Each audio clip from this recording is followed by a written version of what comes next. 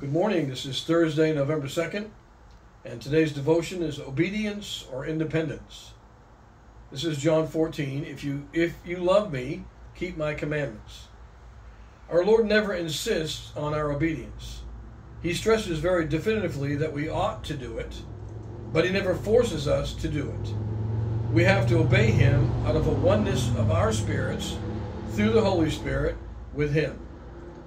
That is why whenever our Lord talked about discipleship, he prefaced it with an if, meaning, if anyone desires to come after me, let him deny himself. That's Luke 9.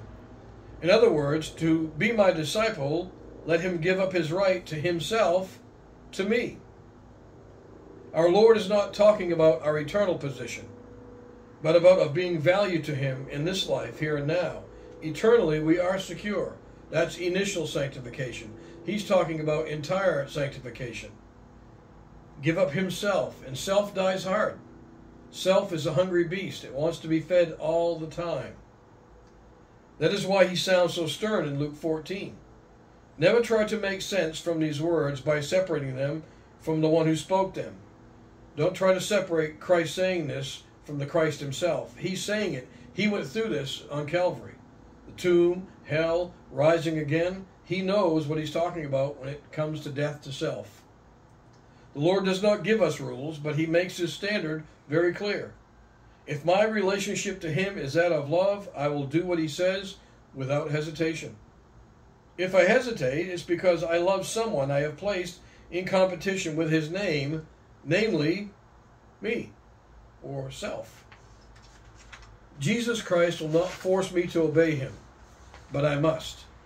Because as soon as I obey him, I fulfill my spiritual destiny. My personal life may be crowded with small, petty happenings, altogether insignificant. But if I obey Jesus Christ in the seemingly random circumstances of life, then they become pinholes through which I see the face of God. Then when I stand face to face with God, I will discover that through my obedience, thousands have been blessed. By those seemingly small pinholes of life, God has used them to bless thousands through our actions of obedience.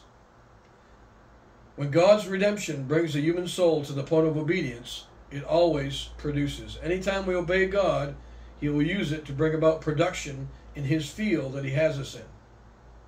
If I obey Jesus Christ, the redemption of God will flow through me into the lives of others. Because behind the deed of obedience is the reality of the Almighty God. Because through Christ, salvation has occurred to everyone, and he uses us. He says, greater things will you do, so we can reach thousands and thousands of people. That's the challenge I have for us today. Has the redemption of God flowed through us into the lives of someone else, into the lives of others, because we allowed self to be crucified? Let's pray.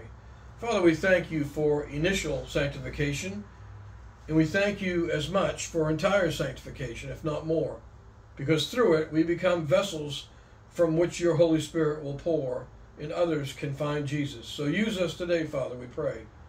We ask these things in Christ's name. Amen. God bless. I'll see you tomorrow.